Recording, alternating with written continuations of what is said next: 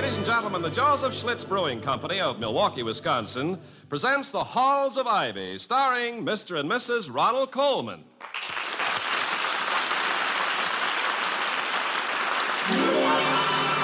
When there's beer on your mind, your best thought is Schlitz, the beer that made Milwaukee famous. More people like the taste of Schlitz than any other beer. That's why Schlitz is the largest selling beer in America. And now, The Halls of Ivy. The halls of ivy that surround us here today, and we will not forget, though we be far, far away. Welcome again to Ivy. Ivy College, that is, in the town of Ivy, USA. When a student manages to distinguish himself in any field, usually one of the first persons contacted for a statement is the president of his college. That's because, under normal conditions, this learned head is supposed to know all about the activities and achievements of his thousands of charges, past and present.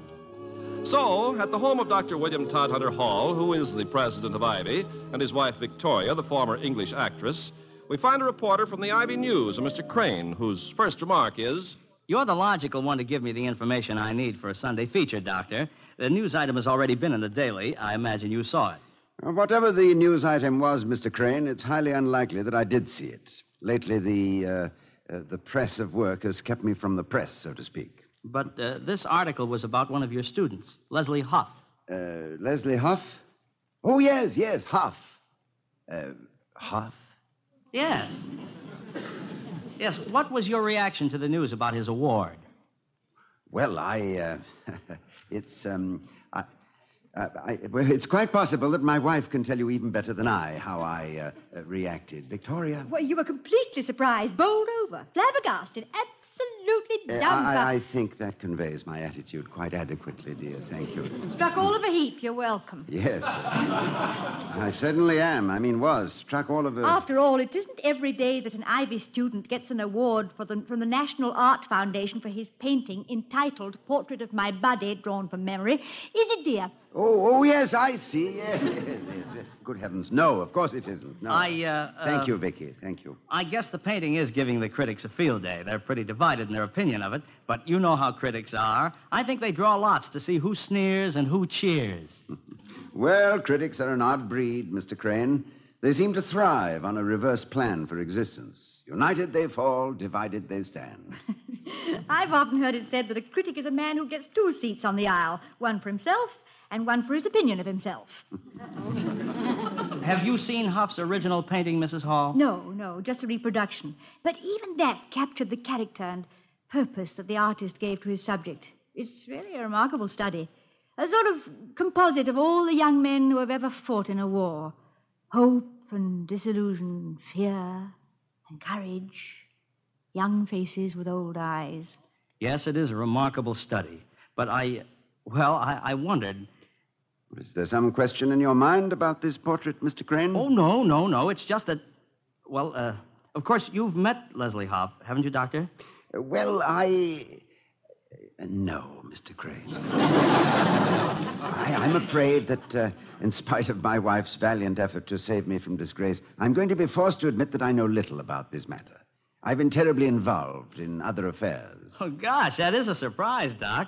I can usually count on you. You're my personal newsreel theater. I know, and I'm sorry to let you down. Perhaps Mrs. Hall can give you some of the information you need about this young man. No, darling, I can't either. I don't know anything at all about him, only what he's done. Well, then I'd suggest, Mr. Crane, that we delay this interview until tomorrow. Unless today is the deadline for your Sunday feature. Oh, no, sir, that can wait. We never make up our Sunday paper until Thursday. We serve it hot. Good. Vicky, suppose you call this Leslie Hoff and ask him over this afternoon. Then tomorrow, I will be a veritable wellspring of information. And will probably gush forth with enough material to last for several Sunday features. Swell. We'll appreciate any information you can give us, Doc. All right, and we'll expect to see you tomorrow about the same time, right? Right. Dr. Hall, Yes? I've been reading a lot lately about the situation in endowed colleges, that rising costs are creating something of a crisis on the educational front. And off the record, how does Ivy stand? Got any trouble? Well, like her sister's schools, she's gained a lot of weight around the budget. But it's nothing that can't be held in shape by a good, firm foundation. Preferably a large-size endowment with a two-way stretch. Now, I really must say goodbye. Okay, Doc. Be back tomorrow. Goodbye, Mrs. Hall. No, don't bother. I know my way out. How do you like that? A large-size foundation with a two-way stretch. You really wowed him with your wit, Doctor. Yes, indeed. Bob Todhunter Hope, the academic joy boy. Yes. Let's get jivey with Ivy. Yes, my dear, but neither joyful nor jivey, I'm afraid. After all, when a young man brings such honor to Ivy, the least I can do is to know about it. Victoria, much as I appreciate your helping me out while Mr. Crane was here, you should have told me before. I shouldn't even have helped you. No? Oh, why not? When you married me, my darling, didn't you promise to love, honor, and get me out of tight situations? Yes. And you promised to keep me, cherish me, and listen to me, like when I told you all about Leslie Hoff yesterday. That look of polite attention you were giving me always means you're not hearing a word. You may fool some people, Doctor, but not Tootsie Cromwell. She's quite acute. Now you're supposed to say quite acute what? What indeed? I'm pursued for infringement by Fibber McGee. No, thank you, my dear. No, but seriously, don't you think it odd that Crane should have asked me about the state of the college? Especially since it is in such a state. Oh, nonsense. Well, I think Mr. Crane's question was prompted by interest. And I'm not nearly as worried about the state of the college as I am about the state of its president. You need some breakfast. Breakfast? Well, yes, it's something you eat. A healthy little habit you seem to have gotten out of lately. No, thank you, dear. I'm not hungry. Now, Toddy, I'm going to be firm about this. It is now 10 o'clock, and I happen to know that you've been up since dawn. In fact, this morning you beat the rooster by a full crow. I did? Well, I'll just have to be more careful. It's the early worm that gets the bird. Now, wait a minute. Where are you going? Well, back to my study, to wage bitter battle with the budget. To see if our sinking fund is going down for the third time. All right, but you're going to have breakfast. I'll bring you some on a tray. No, darling, really. I couldn't eat a thing.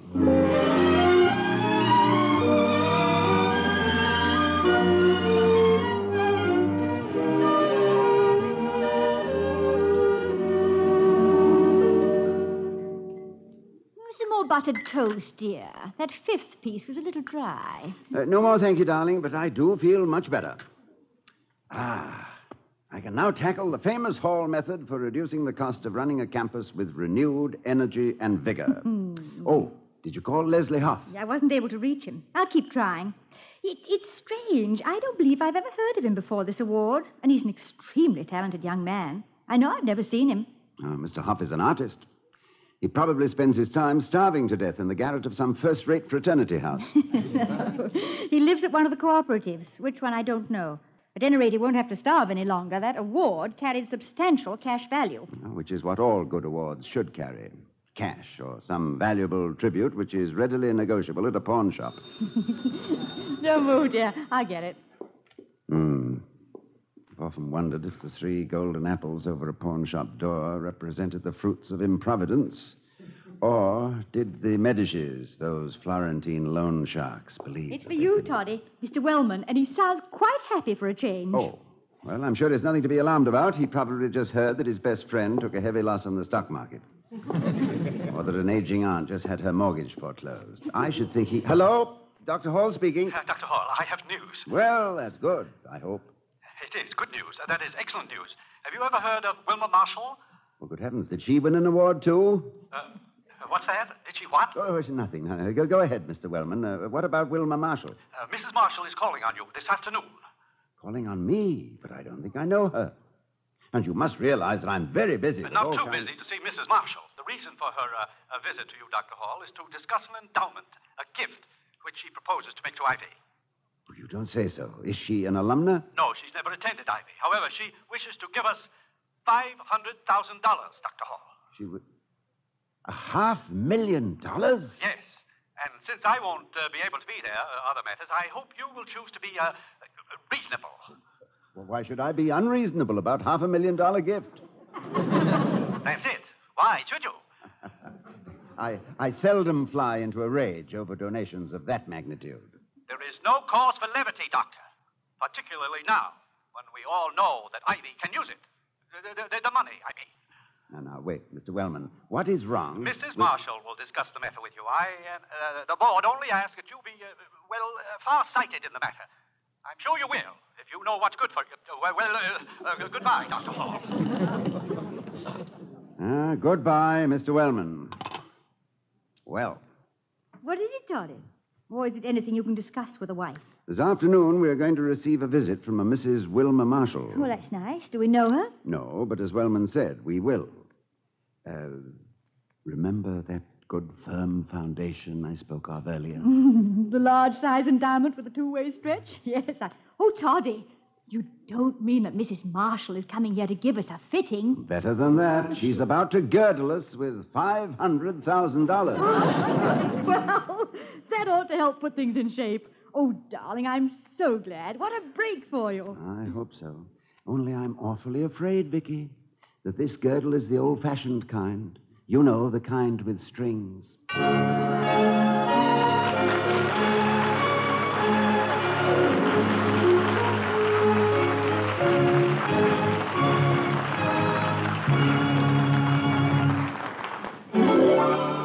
When there's beer on your mind, your best thought is Schlitz, the beer that made Milwaukee famous. More people like the taste of Schlitz than any other beer. That's why Schlitz is the largest selling beer in America. If you're the sort of person to whom the pleasures of the palate are as much a part of good living as an automobile or a 2-week vacation, then more than likely you'll recall your first taste of Schlitz beer. There's something about the taste of this great beer that people never forget. And a reason for it, one of many reasons, is this: extra mellowing.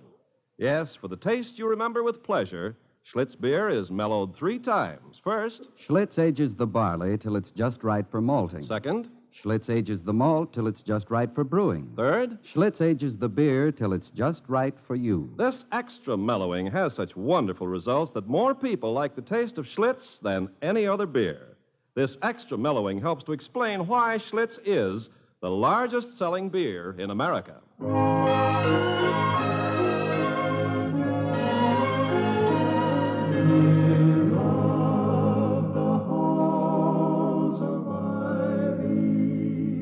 That surround us here today.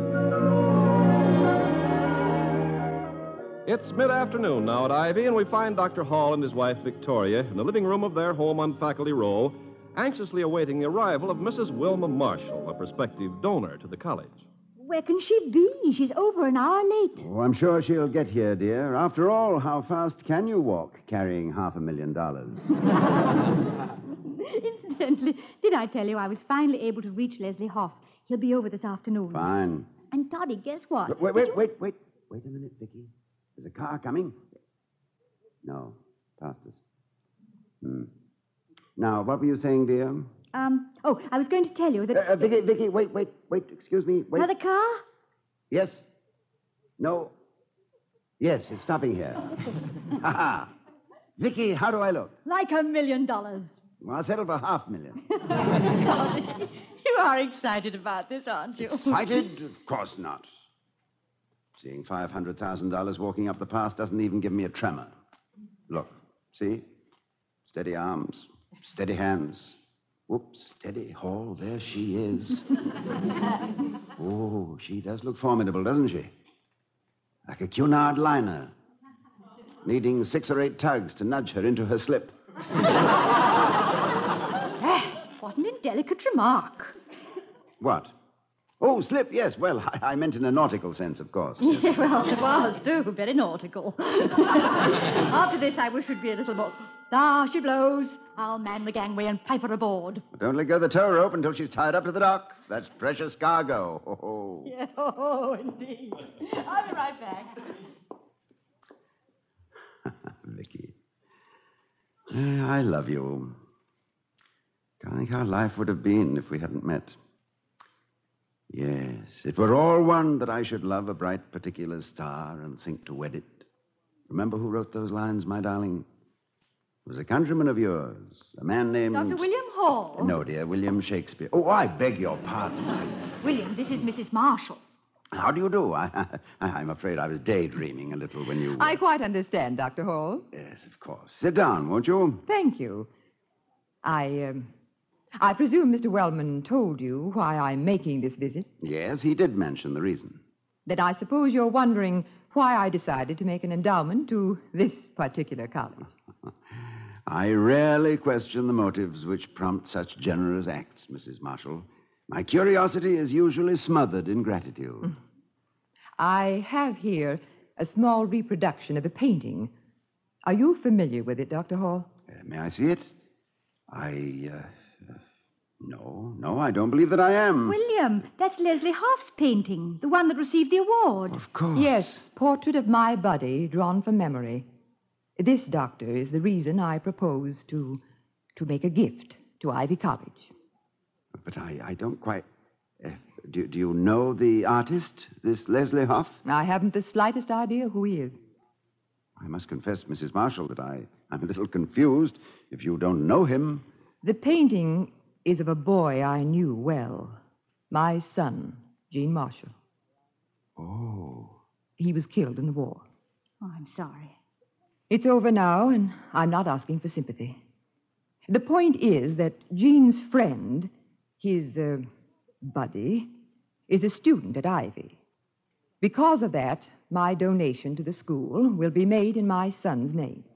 But didn't Gene, your son, have a school of his own where his name might be more appropriately perpetuated? No, he was always tutored. Gene was a shy boy. He was rather afraid of people. He didn't make friends easily. And the acquaintances he did make were hardly fit to... Well, I thought it advisable to keep him at home. I see. Is this portrait of Leslie Hoff's a good likeness of your boy, Mrs. Marshall? No. Well, it's unmistakably his face. But it hides a man I don't know. Can never hope to know. May I see the picture again, Mrs. Marshall? I haven't had a chance to look at it closely. Why, certainly. Here, Doctor. It's a striking portrait, isn't it? Interesting. The lower part of the face is almost obliterated by shadow, all but just a portion of the mouth. And the eyes, the highlighting of the eyes is quite remarkable.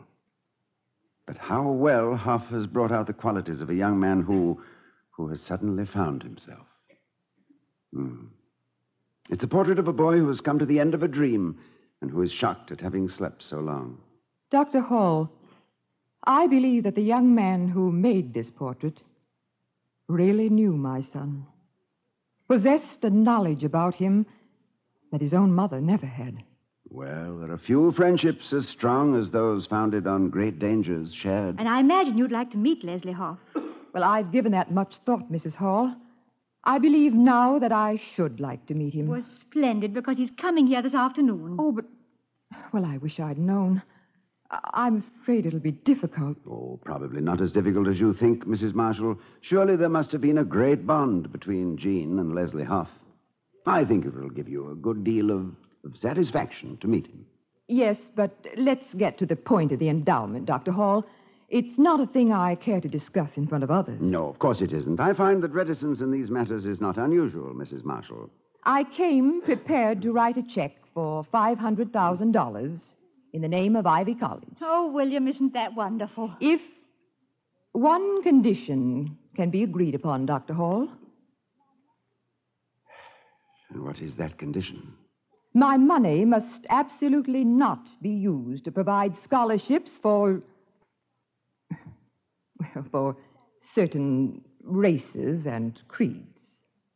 Oh, no. If you know what I mean. Oh, yes, Mrs. Marshall. I do know what you mean. And you're making this donation in the name of a son who died for the principle of equality? And We don't have to discuss this further, Mrs. Hall. I'm sure that Ivy College can find use for my money in such a way as not to violate the terms of acceptance. Isn't that so, Dr. Hall? No, Mrs. Marshall, it isn't. I cannot accept it under the conditions you impose. I beg your pardon? Even if I were inclined to close my eyes and my ears and my mind to your stipulation, which I am not, the founding fathers of this college would rise in righteous anger. The cornerstone of this institution was laid when this nation was young, when the concept of personal freedom and individual integrity was fiercely defended and willingly died for.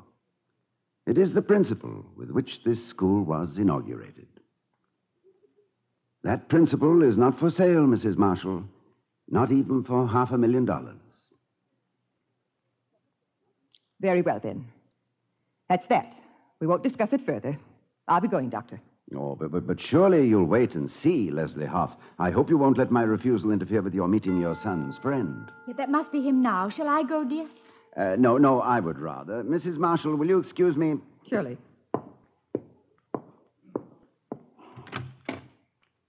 Good afternoon. Good afternoon, Doctor. I'm Leslie Hoff. Well, come in. Come in. I'm glad to see you. And congratulations on a fine piece of work. Ivy's proud of you, and so am I. Well, thank you, Doctor. Do you have company? Am I interrupting? No, not at all. In fact, I'm extremely happy you're here. Our guest is someone I know you'll want to meet. Jean Marshall's mother. Jean Marshall? Well, is that someone I'm supposed to know, Doctor? Well, I should think so. I'm afraid when it comes to names, sir, my memory's not so good. I don't think I know who Jean Marshall is.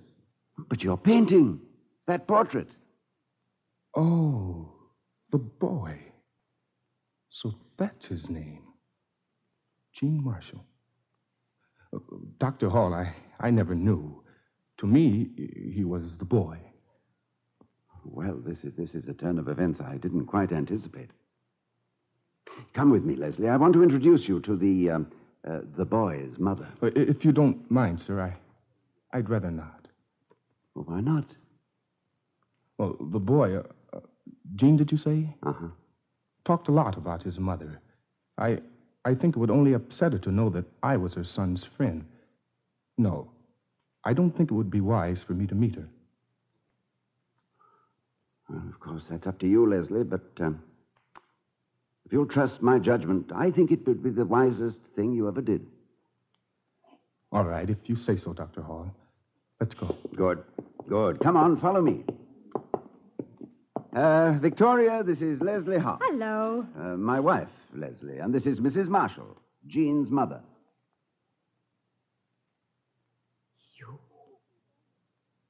You are Leslie Hoff. When we spoke earlier today on the phone, Leslie, I didn't have a chance to tell you how terribly proud we were to hear of your award and how much we like the painting. It's superb. I'm pleased that you like it, Mrs. Hall. Mrs. Marshall, I value your opinion, too. Well, please don't hesitate to be frank. How long did you know my son? Well, just one night, ma'am. One long, long night. It was during a raid. We were both running for cover. We hit the same foxhole. You only knew him one night? There are times during a war, Mrs. Marshall, when one night can be as long as eternity. That's right, Doctor. And this particular night seemed an eternity. You get to know a man pretty well when time crowds you like that. When death is sitting in the game, you sort of like to lay all your cards on the table. I know. I had a friend once who said you talked about everything, anything, to cover up the fact that you were scared. And did you talk together? You and Jean? Yes, we talked. The boy told me about you, Mrs. Marshall. I told him about my mother. He described his ancestors. I described mine. He was proud of his great-grandfather who fought in the Civil War. I was proud of mine who was freed by it. We even exchanged recipes, believe it or not. Got ourselves so hungry we could hardly stand it. It's funny the things you talk about in the foxhole. Your boy grew into a great man that night, Mrs. Marshall. I sat and watched him, his face half hidden in shadows. Only the nose and eyes lighted by the enemy flares. And I listened to him tell of the things he planned to do when he got out of the war. They were good things. And you never saw him again after that night? No, Mrs. Hall, never again. It's amazing that you could paint a picture of a man you saw only by gunfire. I'll never forget how he looked. The portrait was only an attempt to immortalize a man whose name I never knew, but to whom I owed everything. What do you mean by that? There was an enemy patrol. The noise covered their approach. I'll never know exactly what happened. I suppose you never do. But the boy was my buddy. I'll spare you the details. But you see, ma'am, he gave his life, saving mine.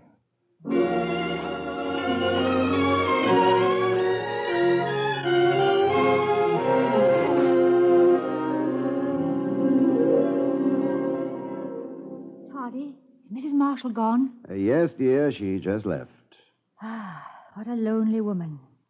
I didn't think I could ever feel sorry for her. But I do. Awfully sorry. Don't you? Not anymore, darling. I think she learned a great lesson in understanding today. You do? I wonder. She was... Well, what's that you got in your hand? This is the proof, Vicky. A check for $500,000 made out to Ivy College. No strings attached. I guess she discovered that life itself is a little like a college. You don't learn much by attending only one class.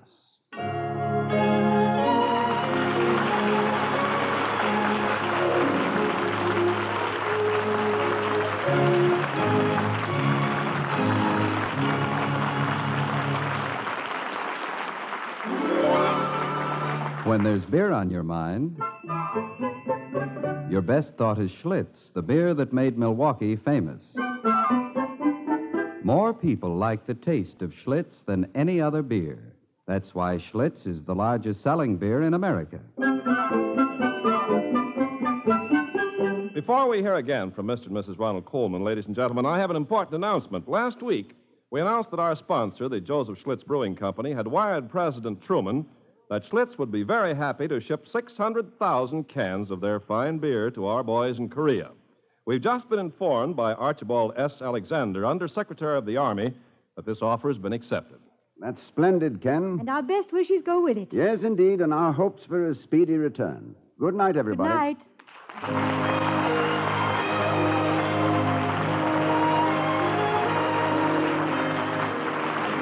We'll be seeing you next week at this same time at the Halls of Ivy, starring Mr. and Mrs. Ronald Coleman. Tonight, the part of Leslie Hoff was played by James Edwards, whose great performance in Stanley Kramer's Home of the Brave won him national acclaim. He's just completed his latest role in the Universal International picture, Lights Out. Mr. Wellman is played by Herbert Butterfield. The other players were Lois Corbett and Jerry Hausner. Tonight's script was written by Cameron Blake and Don Quinn. Our music was composed and conducted by Henry Russell. The Halls of Ivy was created by Don Quinn, directed by Nat Wolf, and presented by the Joseph Schlitz Brewing Company of Milwaukee, Wisconsin. Ken Carpenter speaking.